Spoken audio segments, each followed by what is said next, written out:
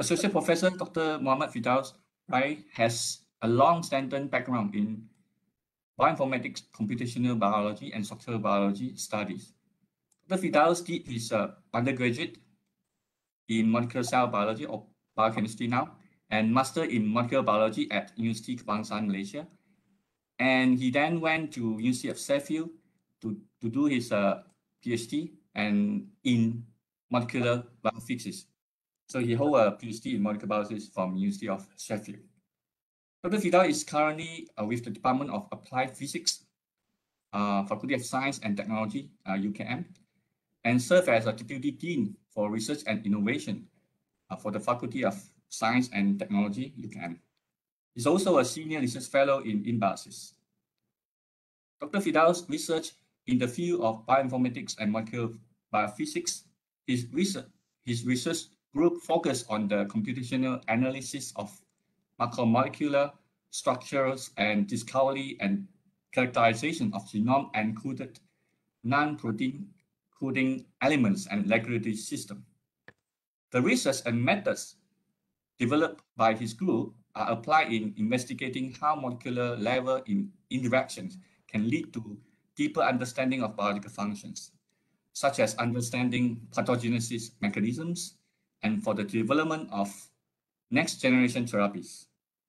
The result of his work and the group have been deployed and made publicly accessible as web application and database and published in various peer-reviewed high-impact journals, including Nucleic Acid Research, Science, Scientific Report, and others highly regarded journals. Dr. Firdaus is actively writing in newspaper and features articles in various news media and magazines. He has also co-authored 2 medically themed books aimed at public education and for a general audience. The first book, named The Doctor is Sick, was published by MPS Publishing and won the Anugerah Buku Negara in 2017. And the second book, which was just recently released in August 2021, named The Consequence of Sequence, was published by Penguin Random House. So you can check this book out in various kind of publisher, including Amazon. You can get a book from Amazon as well. With that, please join me to welcome Associate Professor Dr. Mohd Firdaus to share his interest, research findings, and research interest, as well as view in the webinar with the title Structure the Next Frontier to More in Fun or Functions. Dr. Firdaus, welcome. Thank you. And the floor is, the WebEx is yours now. Thank you, Leong. That was a very long introduction. Assalamualaikum warahmatullahi wabarakatuh, and a very good afternoon to everyone. Before I start, I would like to thank the MSBMB as well as INBIOSIS for giving me the opportunity to share a bit of the work that we've been doing in the lab over the past few years. Okay, and before I begin proper, for some of you younger ones, this is the opening scene to Star Trek, the original series, where Gene Roddenberry sort of introduced it as space, the final frontier. And it's about these people in this starship called Enterprise who are on a 5-year mission to explore strange new worlds, to seek out new life and new civilizations, and to boldly go where no man has gone before. And what I would like to talk about today is about structures being the next frontier. And it will be the explorations of many scientists to explore strange new molecules, to seek out and discover new functions and mechanisms, and to boldly understand what no human has understood before.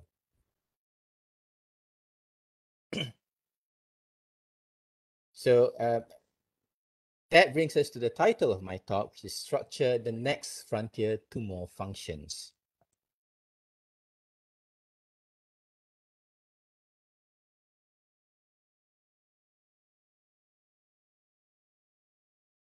So the function of biological macromolecules, protein, RNA, and DNA, are determined by the 3D structures that they can fold into.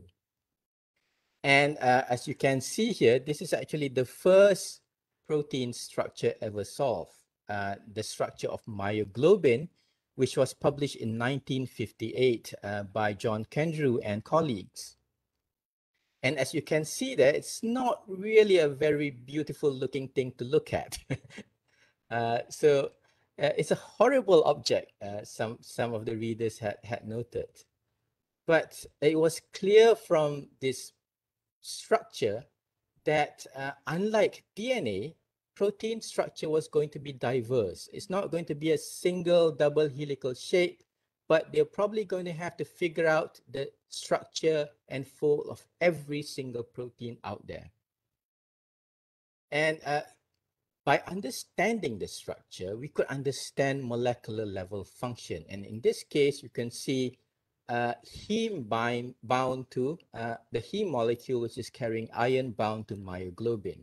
And in this more modern Richardson diagram, we can actually see that heme molecule there. So as you can see on the left and on the right, it's the same molecule, but the left one is the more modern rendering of it.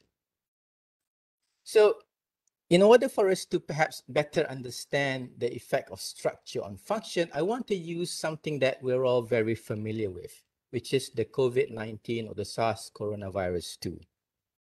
Okay, and I want to focus on the spike structure that we're all quite familiar with by now. And this is a rendering of that spike structure where the molecular surface of it has been rendered.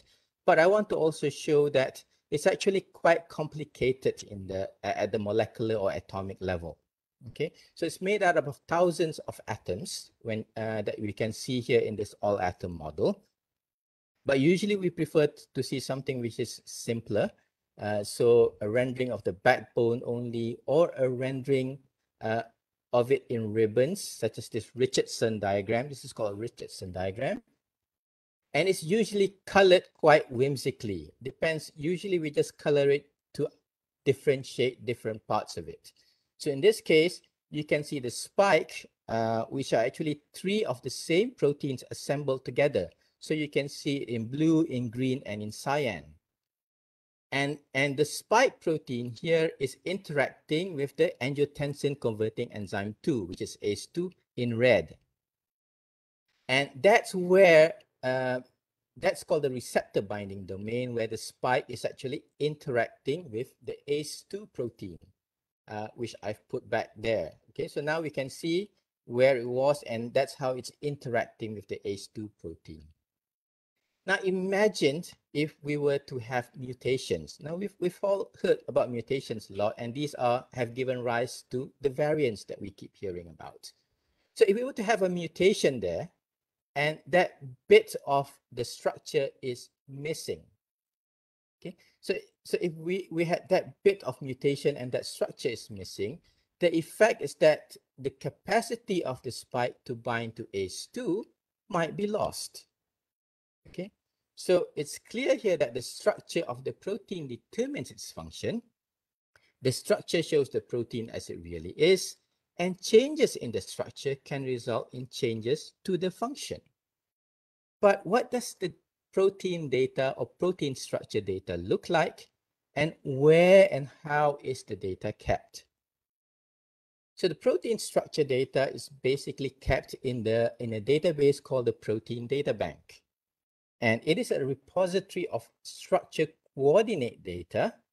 But what is meant by coordinate there is basically it's Cartesian coordinates, where you've got X, Y, and a third dimension, which is Z.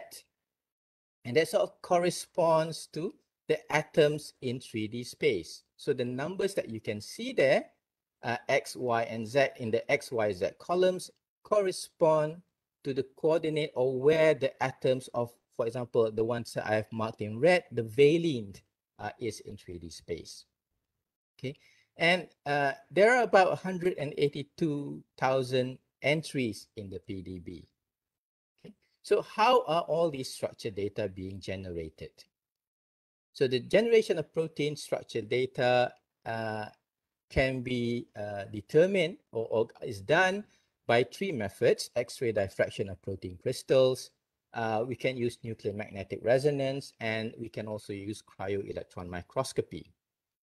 Each of these have their advantages and disadvantages, which I have put down there.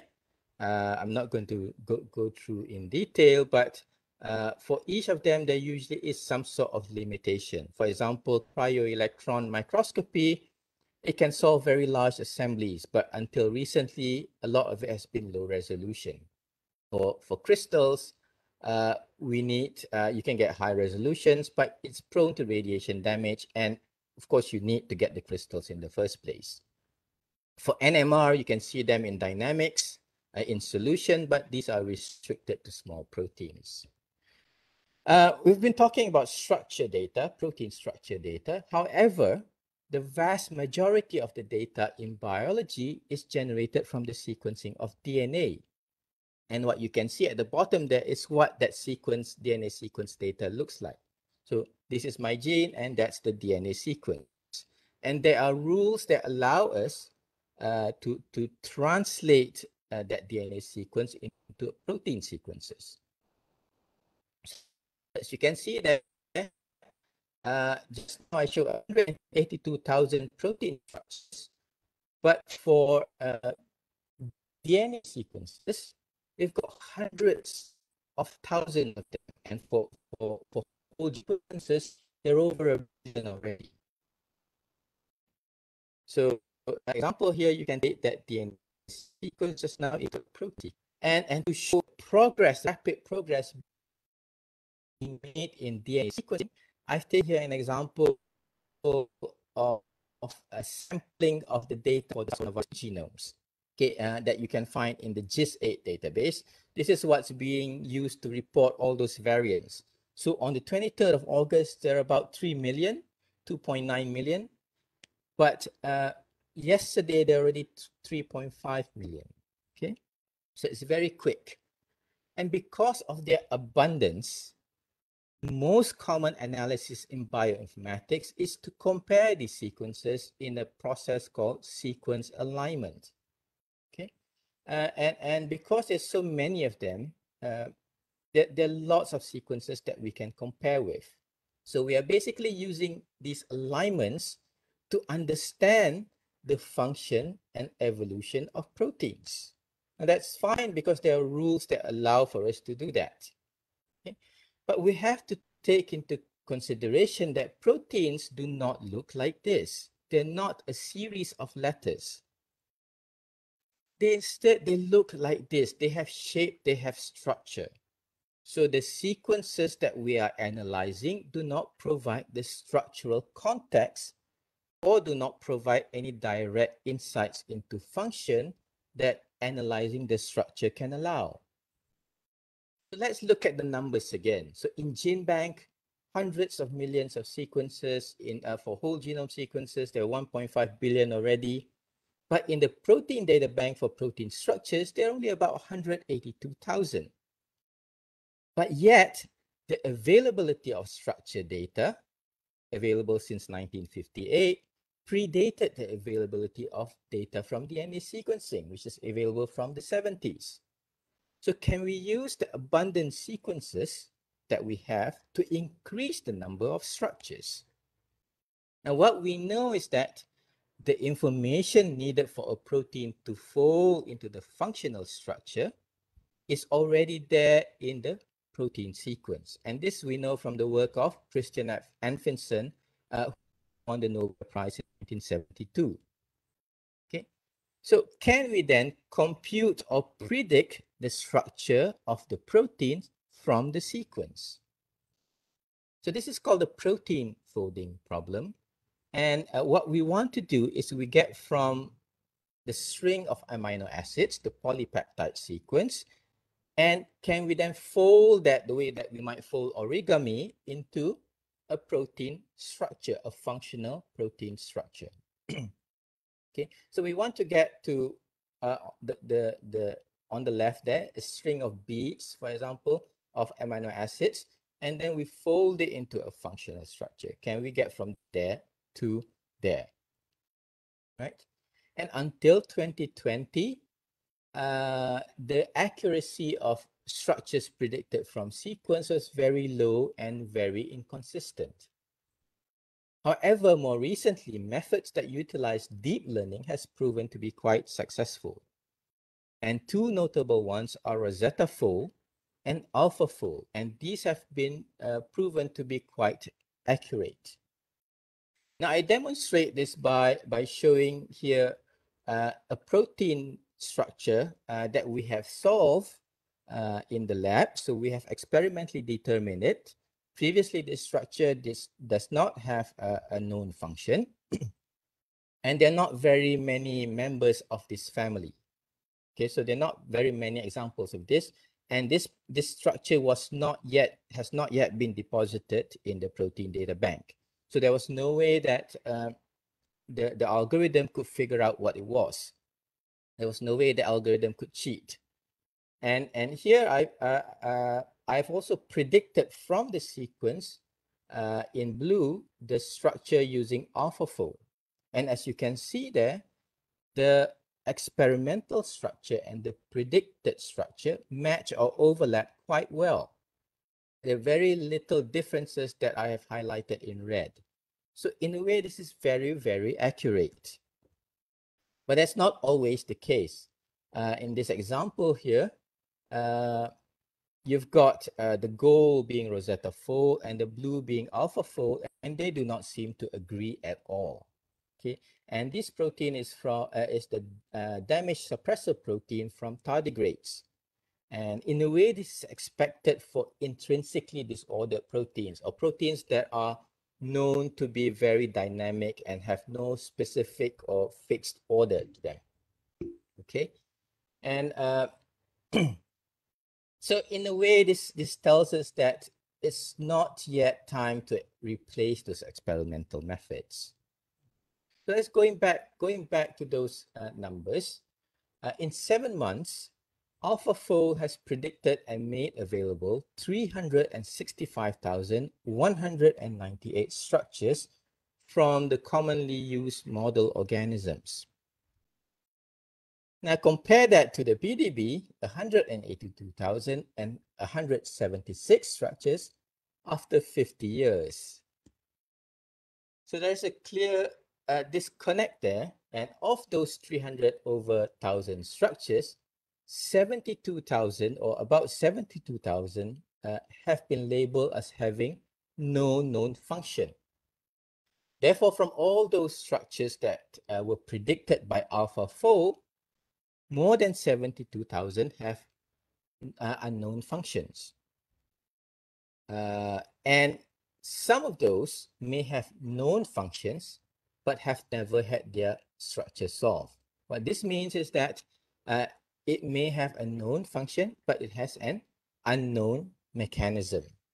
What is an example of this? For example, if you have a protein that's known to cleave DNA and you know this from assays, but you do not know how it is cleaving that DNA. So that's what I mean by known function, but unknown mechanism.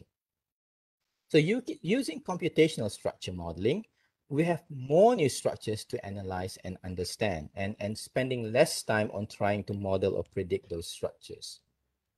So how do we go about assigning the functions to this flood of structured data?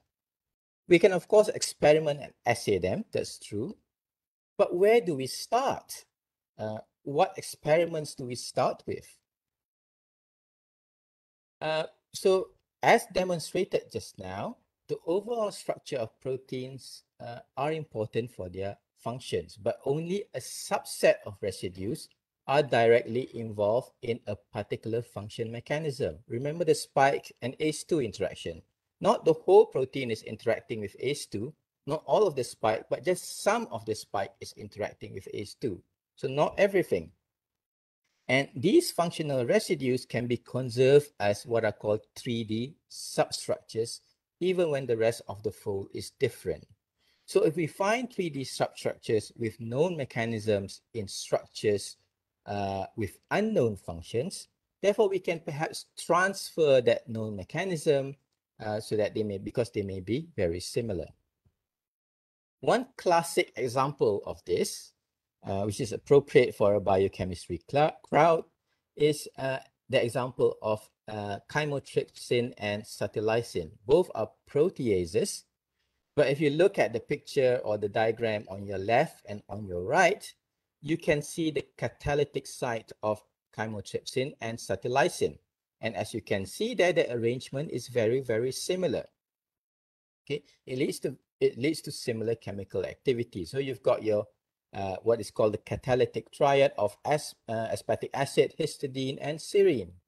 But if you look in the background, if you focus on the background, you'll find that the white bits are not similar at all. So the fold of the protein in the background is actually very different.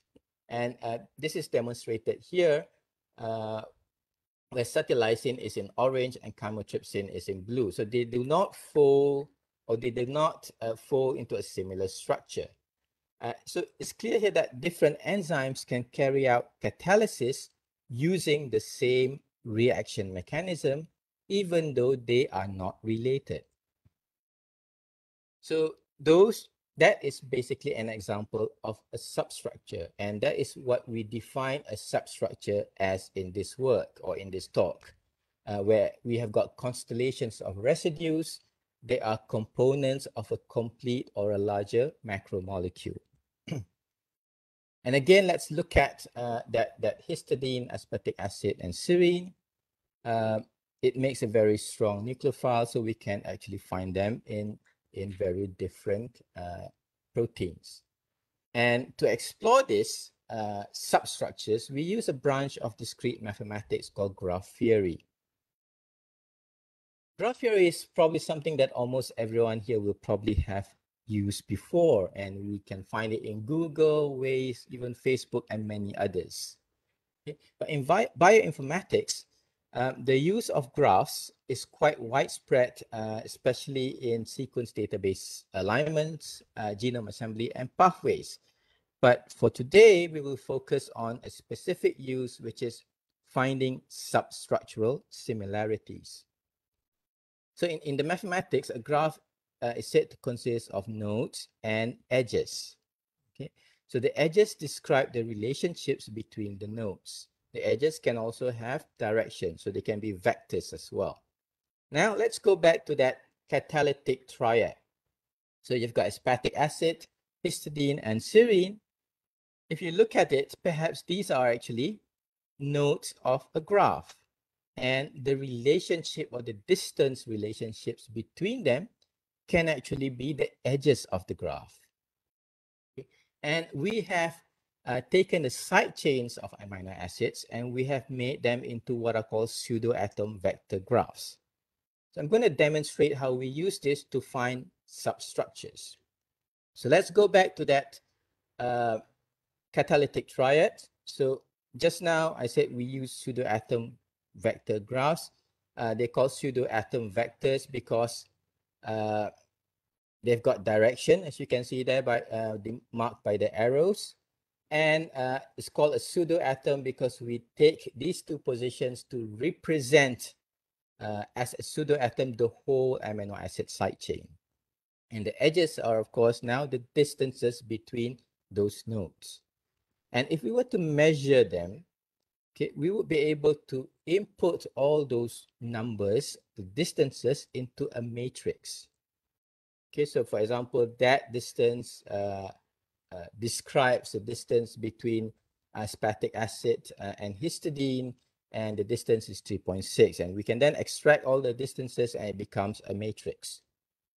Okay, and we can then match all of this, okay, by finding the substructures in larger structures using or by solving what is called the subgraph isomorphism problem. And there are basically available algorithms that we can, the mathematics is already available. You can basically use them and they can be very fast. And you can basically find substructures in a larger set of structures. So what we have done is we have taken a substructure of interest and we then try to look for that substructure in a database. So imagine this to be a database of structures, and there we have found it. Okay, so this is just a very simplistic representation of the work that we can do. So we can find similar substructures in unrelated or highly divergent proteins. And this can, of course, help assign functions to proteins that have unknown functions. This would, of course, be very useful for the large amounts of data being generated by methods such as AlphaFold. And this is a work that is in progress in our lab. We have then deployed the algorithms that we have made into web servers so that they are more easily used by other people.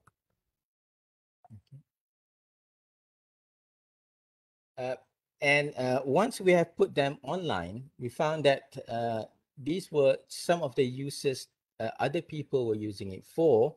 As expected, the first one to identify similar mechanisms in very diverse proteins, even those that have no detectable sequence similarity.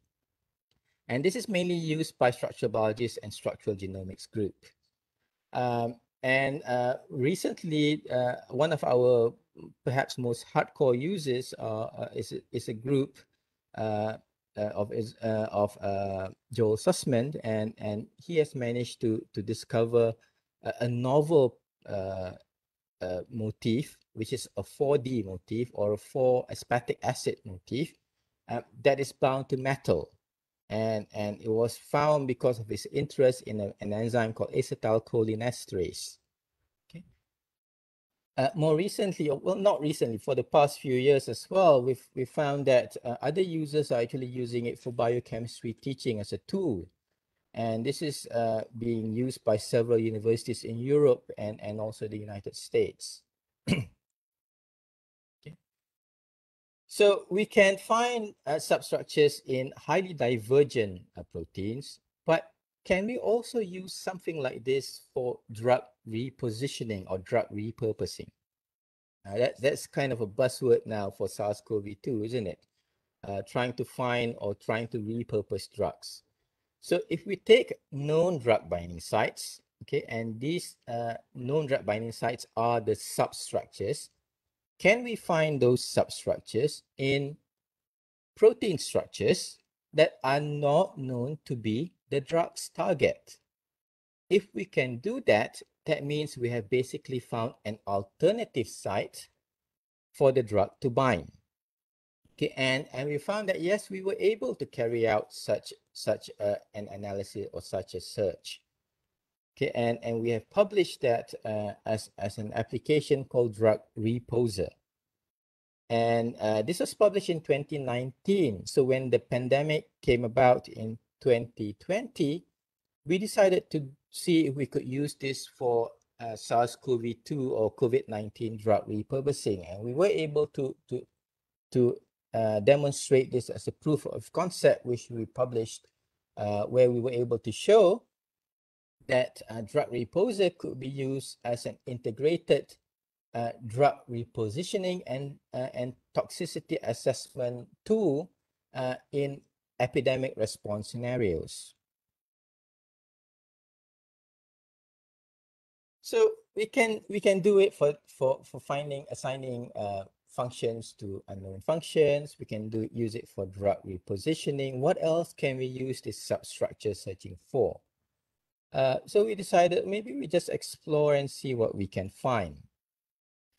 And to explore, you can't start out knowing exactly what you want to find. So we developed a new program called Imagine, which basically has a more loose way of carrying out a search. And by using that, we were able to find very conserved substructures in very different proteins or in very unrelated proteins. One easy example here is this, where you've got a metal binding motif consisting of a histidine, cysteine, histidine, cysteine, but in two very unrelated proteins. As you can see from the coloring, one is in blue and the other one is in gold. They do not match at all. but just a bit of it, that substructure matches and overlaps very well, and they sort of perform the same function, which is to bind to metals. Okay. So we were able to find many novel motifs that are present only in a three-dimensional context, which is basically, if you look at the sequence, it's just going to be a single residue. So if you were to do sequence analysis, there is no way that you can call a single residue as a motif. Okay. Right. So what about other biological macromolecules? We've looked at how we can use substructure searching for proteins, but can we also use it for RNA, ribonucleic acids? So with mRNA vaccines, there is a sudden interest in RNA again. So RNA has a very jagged history in terms of interest. At first it was thought to be just an intermediary molecule, so it's not really doing anything important, just a messenger. Okay, then Tom Check and colleagues found that, oh, actually RNA could be an enzyme as well. So, there's an interest in it again. And then, okay, it was difficult to work on. Again, couldn't find any application. So the interest in it waned again. And then Venki Ramakrishnan, Tom Stites, and Ada Yonev or managed to solve the structures of the ribosome. So again, the interest peaked again in RNA structures. But then, what other RNA structures are there? Can they be made into therapeutics? So the interest sort of waned again. And then suddenly we've got the COVID-19 and mRNA vaccine. So interest in RNA therapeutics has sort of picked up again. Okay. So as you can see here from this graph, the PDB started in 1971. Okay, and this is its 50th year, 2021. But the first RNA structure was only deposited 7 years later. Okay? So even though the pace of RNA structure deposition started picking up in the 2000s, there was still quite a lag, and there were not many tools to analyze it. So could we therefore use the same methods we use in proteins for finding substructures or for assigning functions in RNA structures? And we found that yes, we were actually able to apply this very similar concepts where instead of the amino acids being the pseudo atom vectors or the nodes of a graph, we instead use the bases as the pseudo atom vectors and the nodes for the graph, and the distances between these bases as the edges of a graph. And using the method that we developed, we were actually able to find novel motifs. This is one motif that we were able to find in ribosomal RNA structures consisting of a UAU base triple that is stacked on top of the other. And this is actually hiding in plain sight. But it sort of was missed because if you look at RNA, the bases all look very similar. So it's very hard to identify motifs in a jungle of things that look very similar. Okay. But can we also perhaps use the same programs for drug repositioning, but for RNA targets? So we're exploring the territory of RNA therapeutics. And yes, we found that as a proof of concept, we carried out a search for an antibiotic binding site. And we were actually able to find numerous antibiotic binding sites in ribosomal structures. And this could explain, the efficacy of some antibiotics being different against others, because if you have more sites for binding, you may have higher chances of disabling the ribosomal protein synthesis action. Okay. Right. Again, we made those programs that we had developed into web servers so that they could be used by others, and you're free to explore them as well. They call NASM, Cognac, and we also use those web programs or those programs to develop a database of interactions in RNA structures. Okay, so coming to the end of what I'm talking about this afternoon, it's clear that the 3D substructure searches in biological macromolecules can be carried out by representing the amino acid side chains or bases as graphs. And such searches can allow for 3D substructures to be found in a database of structures, as demonstrated, or vice versa. And it's also clear that the increasing availability of protein and RNA structures will be the new frontier towards understanding the extent of atomic level mechanistic diversity or conservation, not only for proteins, but for also RNA structures. So we will be able to assign more functions and hopefully discover new biology. And of course, we can have more fun in the process. So before I end my talk, I'd just like to acknowledge the many collaborators and funding I've received over the years. In this slide here, I won't go through every one of them. And of course, none of this work could have been made possible without many talented students and postdocs I've had over the years. Okay. And before I end, I would also like to take this opportunity to invite all of you to attend this online conference, the Asia Pacific Bioinformatics Conference. This conference is usually held live, but again, this is the pandemic era. So the 20th edition of the Asia Pacific Bioinformatics Conference will be on the 25th to 27th of January, and it will be held online. And the submission date has sort of been extended to the end of the month. It ended on the 15th, but I think we can extend it until 30th of September. Do submit papers if you wish to talk at this conference.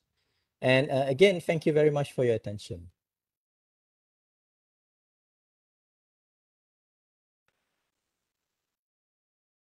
Thank you, Dr. Firdaus, for the very informative talk and for talking about the structure for the protein and RNA, and with a very clear and background of the history of molecular biology toward the structural biology, and also the I think the important concept here from structure to substructure, and how to use the substructure for functional analysis and apply for drug target or drug repurposing, and also the introducing many tools that have been developed in your group for structure analysis for both protein and RNA. So I invite all the participants to write your questions in the chat box, and I will read out the questions during this Q&A section.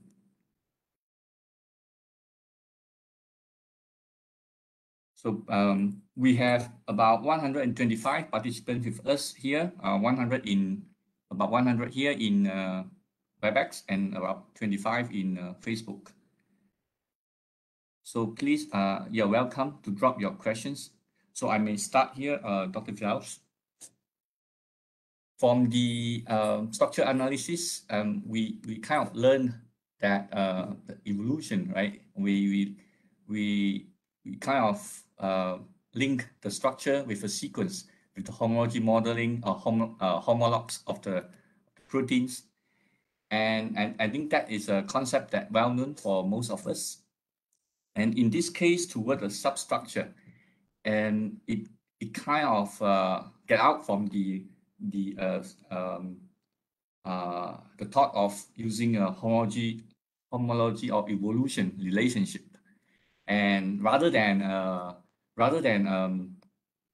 the actual events happen between the residues in the 3D space, right?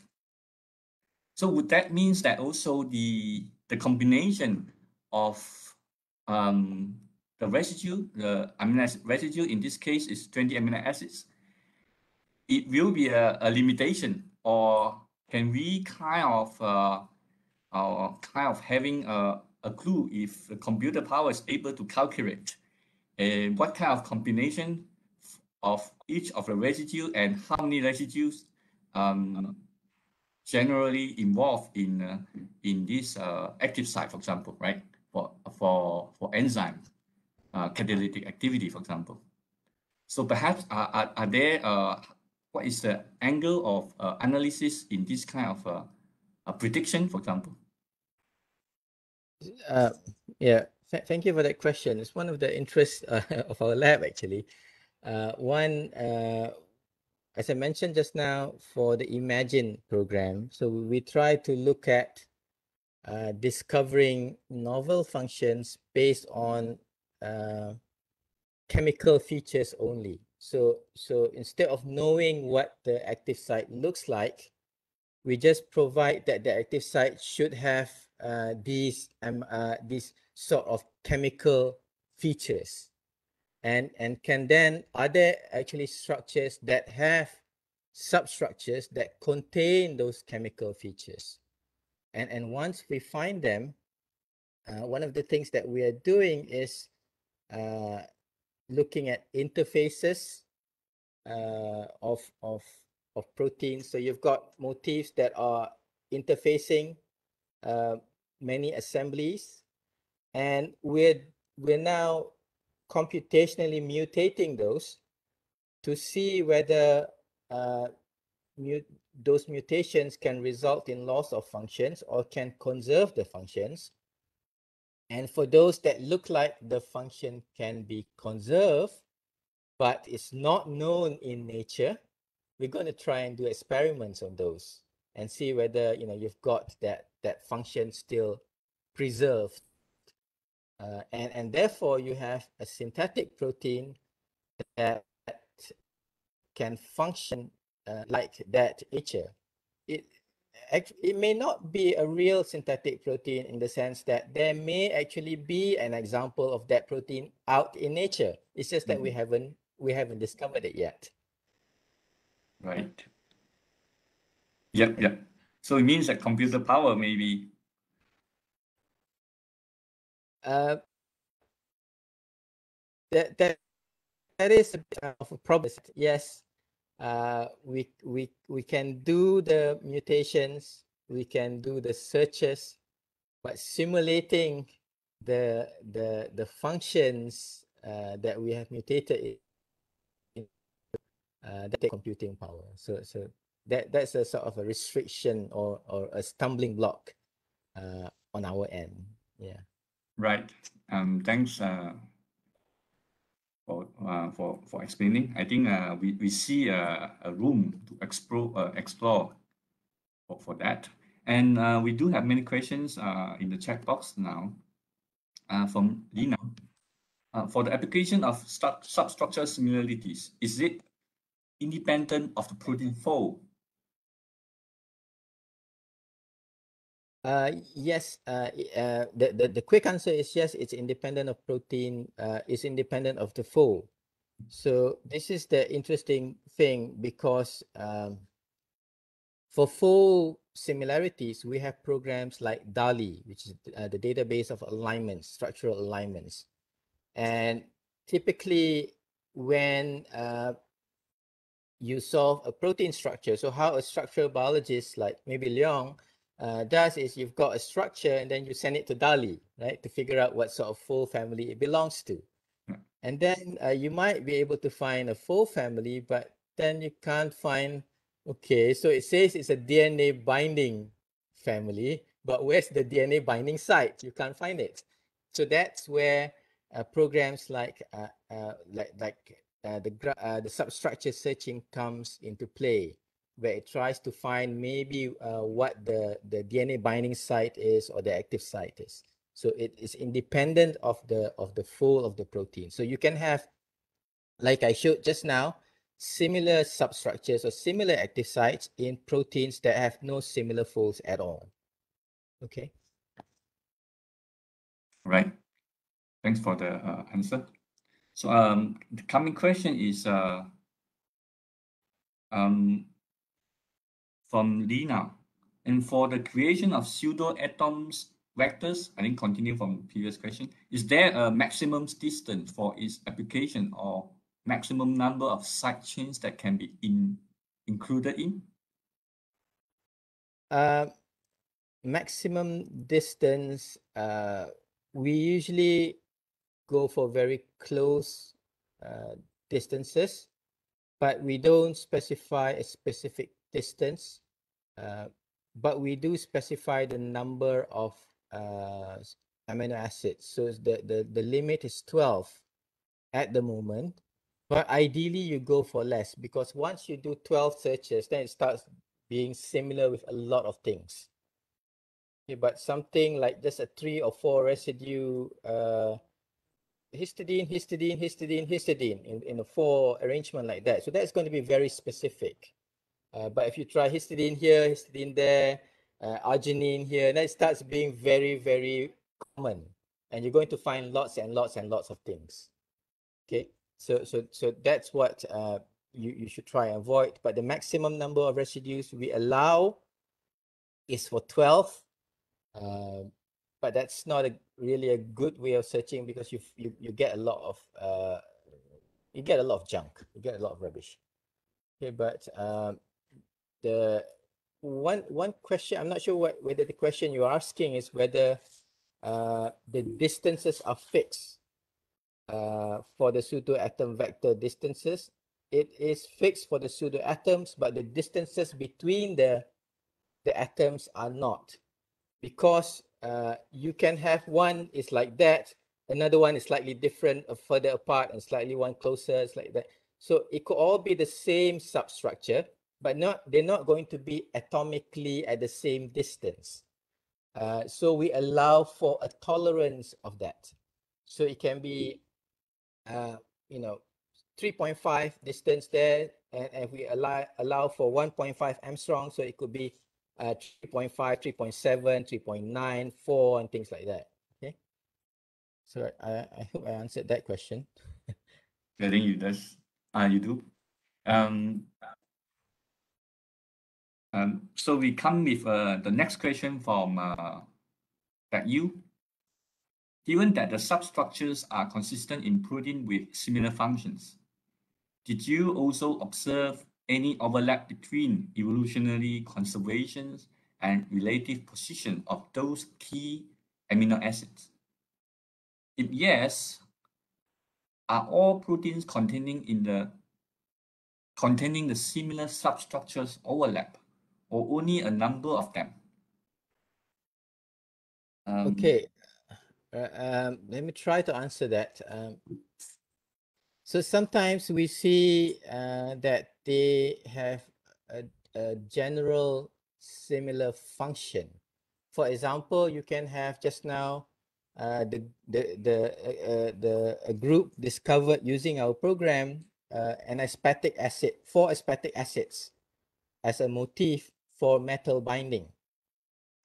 But the metals that are bound to those aspartic acids are not always the same. So you can have, is the function similar?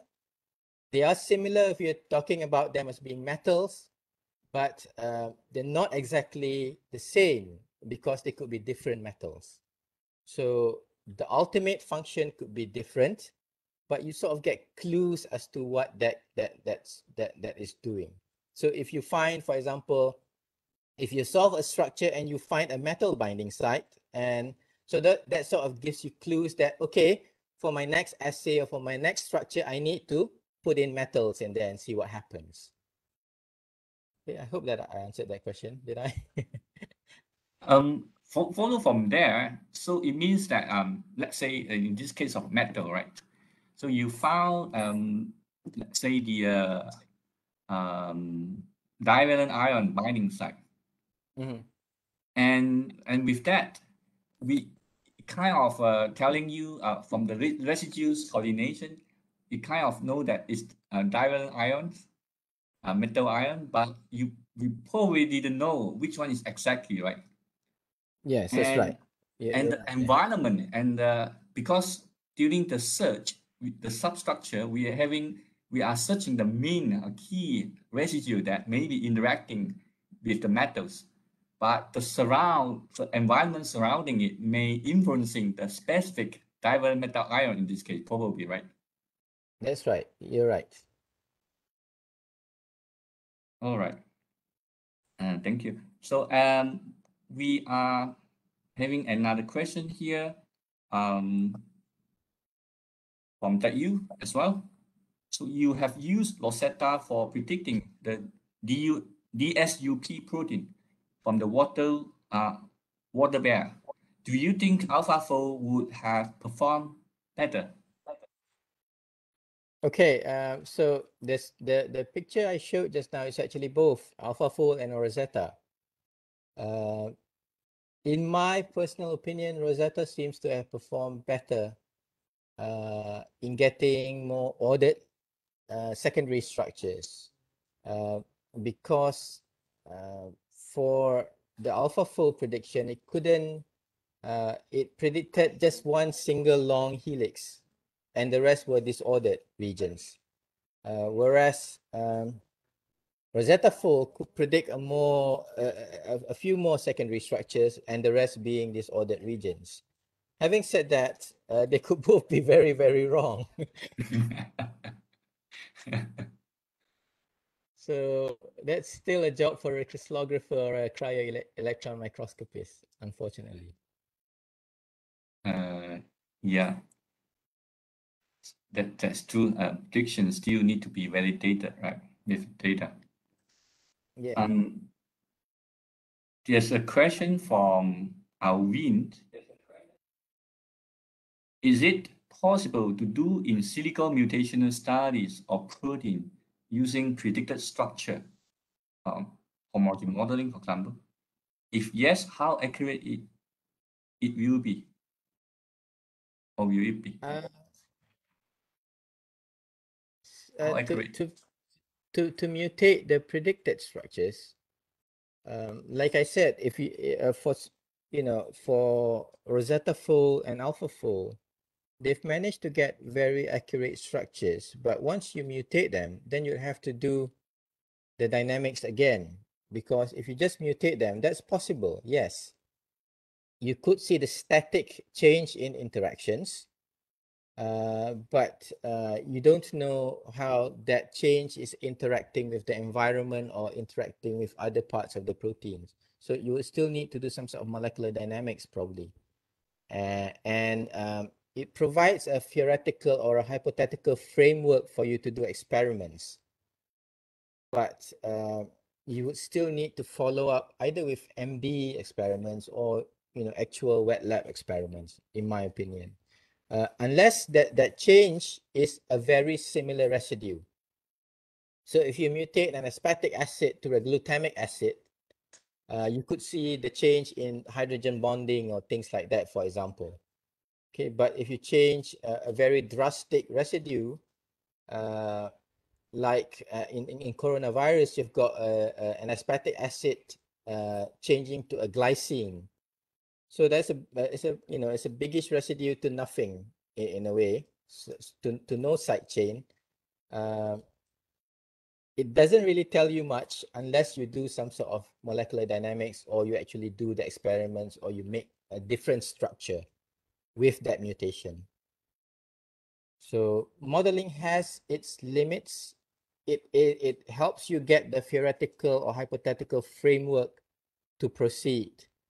But in some cases you have to be aware of those limitations, and in some cases you can actually proceed with whatever you found. So not a direct answer there. That's correct. Right. So we move to next questions from Samuel Tamil Mahmood. It is possible in the future to include other molecules other than protein and RNA? I think this refers to your programs probably, like like DNA, for example. Yeah. Or these two molecules have the most important function in the cell? We can do it for DNA, but we haven't bothered because most of it is double helical. So there are not many structures that are RNA is interesting because it forms very diverse shapes, just like protein. It can form all those ugly sausages that we saw early on. But DNA is all those very beautiful helical structures that Watson was so proud of. Yeah, on one hand, maybe has a limitation of DNA in forming a different kind of structure, right? Yeah. So the prediction wouldn't. So it's not very useful in the sense that there's not a lot of diversity in the structures. Mhm. And But it can be done. Yeah. right. So Samuel also have following question: can we use the graph theory based program in prediction structure other than binding site or active site in enzymes? Can we use it in receptor binding capacity for hormones, for example? Basically, we can use it for any functional site. So even if you know it to be some sort of a bend, that this particular 3D substructure will result in a bend in the structure, in a bend in the structure, and we want to look for those bends, then we can. It can be any site, any functional site, not just catalytic sites or what did you call binding site? Okay, so if you want to look at the receptor site, as long as there are structures of the receptor and how it's binding, and we can extract that information, yes, we can do it. Great. The next question we have is from Dr. Bazili. So with regards to COVID-19 treatment, what would be the main limiting biological factors that contribute to the lack of effectiveness of repurposed drugs for COVID-19 treatment thus far? Let me try to understand. With regards to COVID-19, what could be the main limiting? Right. My quick answer is if I knew the answer to that question, I would be giving a press conference right now. So I'm sorry, Dr. Bazli, I do not know the answer to that question. So there's one more question that I reserve it for now. I think let me find. All right. I think this question is from Hakim Lazat.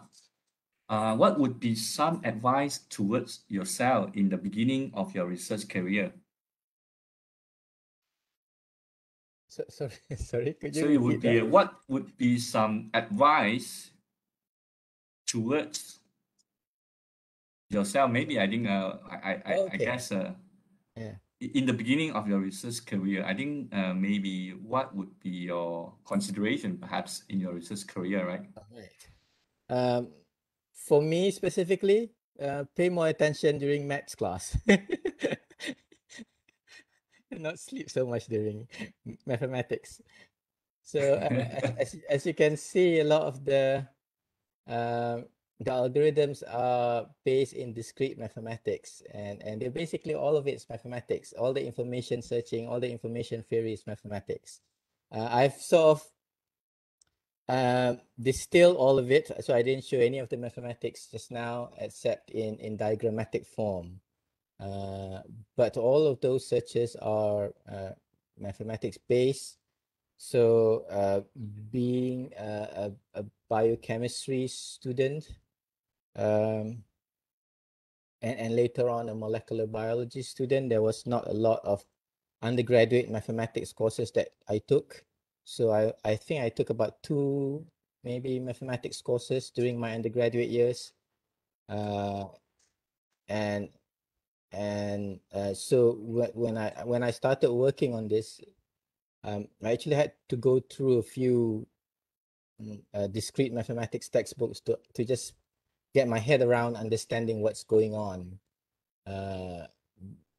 because the structures overlapping just now that you see, beautifully overlapped structures, they're not quite beautiful when you think about the mathematics, because you can have it can be this way, that way, all sorts of possibilities, and and it gets very messy.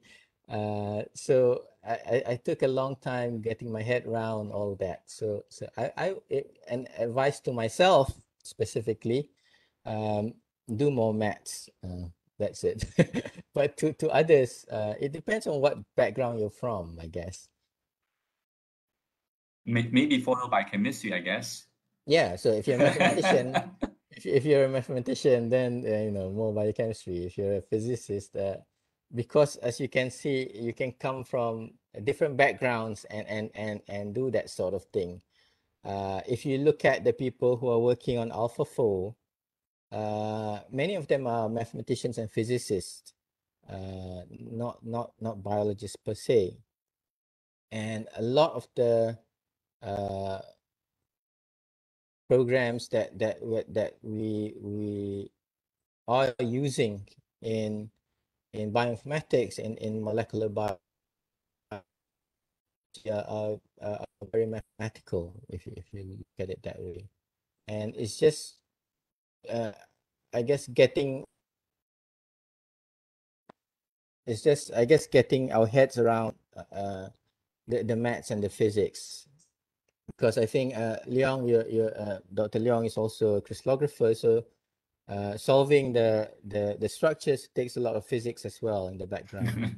So yeah. Yeah, it's true. That's true. So I think basic science become fundamental science become very important at the end, right? Yeah.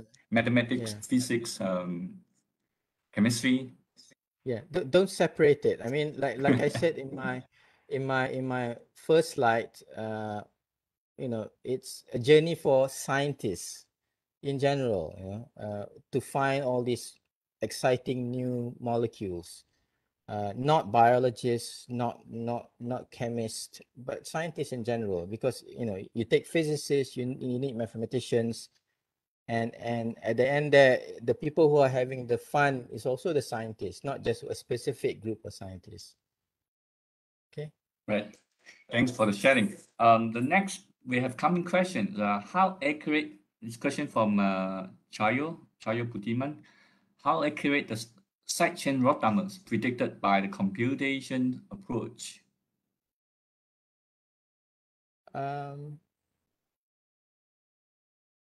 So the rotamers are based on libraries. Many of the rotamer libraries that we are using now came from Roland Dumbreck's group at Fox Chase Cancer Research Center. So how accurate are they? They're quite accurate in the sense that they are extracted from actual rotameric positions. Okay, so but whether the modeling is accurate or not, that's another matter. But the rotamer positions of the side chains are rather correct, because they're based on actual data. All right. I mean, Right. Leong can probably answer that question as well, because when you build structures, Yeah. it's the same. You use rotamer libraries as well. Yeah, that's right. Because we do know from the experiment data that rotamer having preferable angle or location that it would be. And of course, depends on And which those are light chain we're talking quite about. well established. It's quite well established, yeah, that's correct. And there's a question from you again to the related to a DSUP or disorder region. So if a protein has many disordered region like the DSUP, would it still meaningful to predict the structure?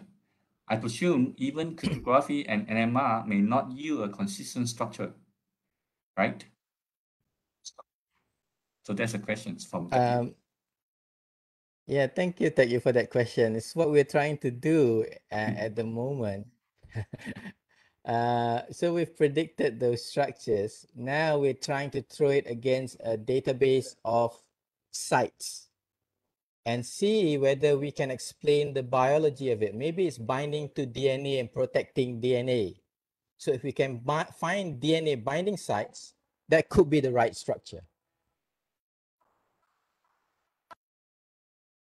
Yeah, maybe you can add a bit here. I think from the sharing of the day of AlphaFold webinar as well, I think one can also try if we know the partner of the protein and predict both together at the same time, right?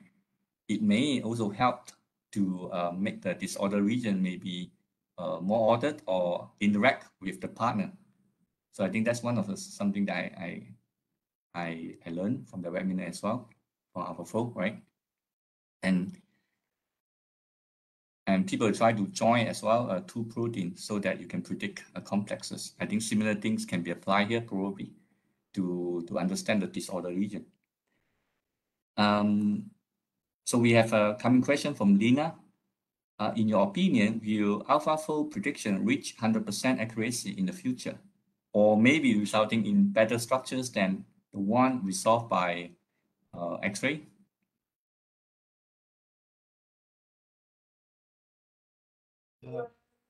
At the moment, I'm not sure whether you can hear me very well.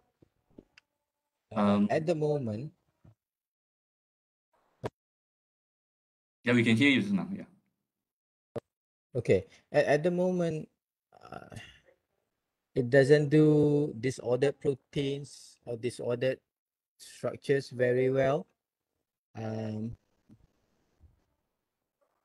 Whether it will be able to do so in the future, it might, because as even the current one has amber, a force field attached to it, so it can relax some of the predictions and do some basic molecular mechanics. But for it to be really accurate, it will probably need some molecular dynamics as well, and that's going to be computationally expensive, I think, because we need all the molecular dynamics.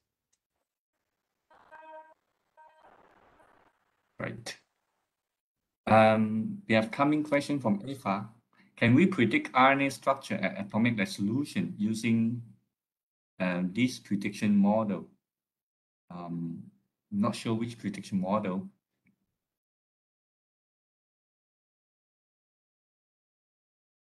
Or perhaps is in general, can we predict RNA structure at atomic resolution? Yes.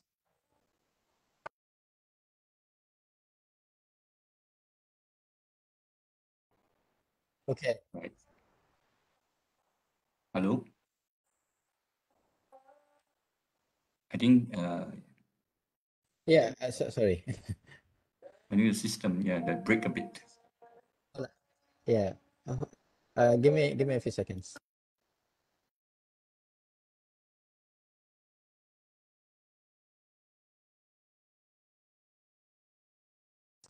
Okay, sorry. Can you hear me now? Yep. Clear. Can you hear me now, Leong? Yes, I can hear you well now. So can we predict RNA? Can we predict RNA structure in the same way that AlphaFold and Rosetta Fold is doing it? So until 3 weeks, ago we couldn't, but up till 3 weeks ago we can. So there is actually a new program that is able to do what AlphaFold can do, and Rosetta Fold can do for protein structures, but doing it for RNA structures. And the interest for this is to look at especially the RNA enzymes, the RNA ribose switches, structures like that. But they probably cannot do very large complex assemblies like the ribosome yet. So it's been able to do that for small structured RNAs quite well. And I think it will move in that same direction, because once they've got the deep learning figured out, it is doing wonders for the structure prediction space, I think. But how accurate it will be as the size scales up, your guess is as good as mine. I don't know. Yeah, I think like we are in the era of using deep learning approach for exploring the resources in biology. And it came to our last question today for our webinar from Samuel Mahmoud. How to avoid proteins that are superior to AlphaFold prediction, for instance, collagens? Is there any sequence hints?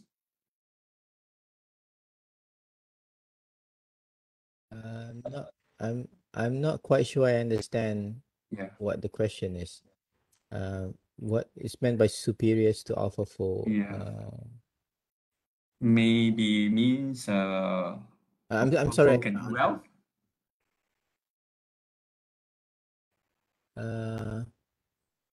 That are collagen has got quite a very well-known structure. So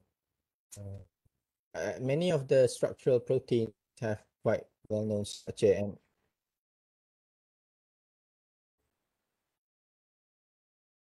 and I think I showed examples of it in the early slides, where you've got those long fibrous proteins are actually structural proteins like collagen.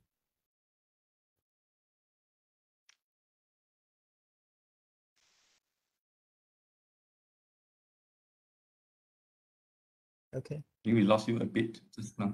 Okay. Get back. All right. There are some requests also for contact of Dr. Firdaus. All the participants, I think you can find a contact of Dr. Firdaus in INBIOSIS webpage, or in also Faculty Science of Technology webpage of UKM as well. Yeah. I can put it here if you want. You can type it here as well, yeah. I think that you have perhaps one last question from that you. Yeah, I can read the question. Okay. Sorry for being. That's okay. I'm fixated on it as well. DSUP is an interesting protein. I would agree. Could they both be right? You're right as well. They could both be right. Because there could be many states that the protein is in. However, the structures do seem very drastically different. So I'm more prone to one being right or both being wrong, but not both being right. Because of how different they are. So you could have dynamic proteins that have bits flapping about, but you might usually have a core structure that is conserved. But having said that, DSUP is, strange. It's doing strange things. So yeah, you could be right. I don't know. I don't have the answer to that. Yet to explore then, yeah. Yeah. So experiment data is still very important, along with computational prediction, I think. And I come to the end of our webinar. From here, I hope we all have learned quite a bit from Dr. Firdaus on using the bioinformatics to understand the structures and substructures of protein and RNA. And I think we also bring up to the a message that computational power or programs now is widely used in studying biology, and it's as important as the experimental data that we are working in the lab before.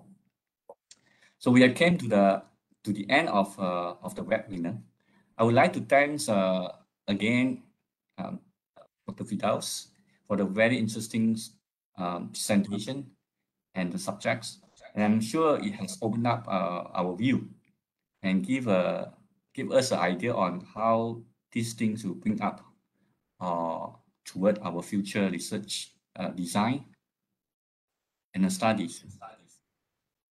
So today webinar have, as I mentioned, we have about 125 participants in both Cisco WebEx and FB Live page of INBIOSIS. And I would like to thank all participants for spending your time with us in this webinar. And before this, I would like to invite you to switch on your video so that we can take a photo.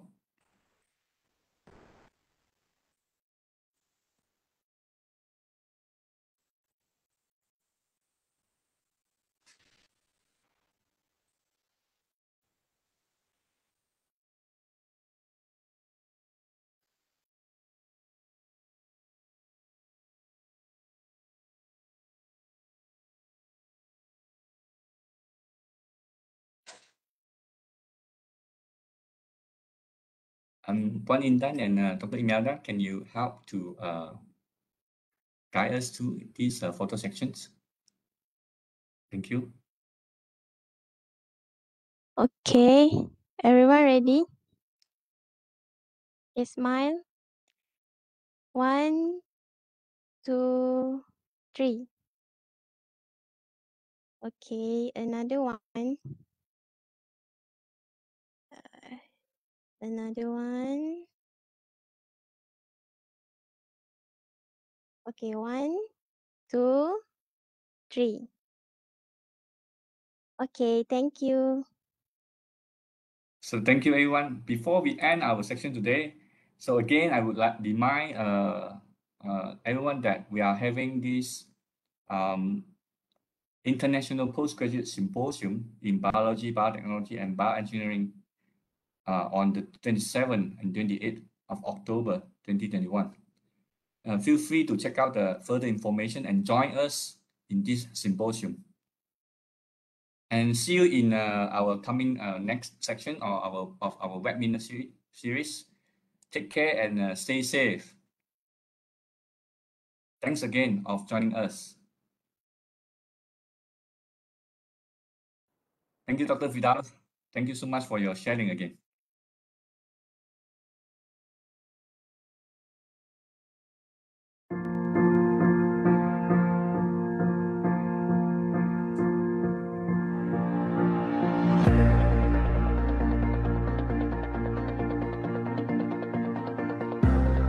So it's going to this breakdown.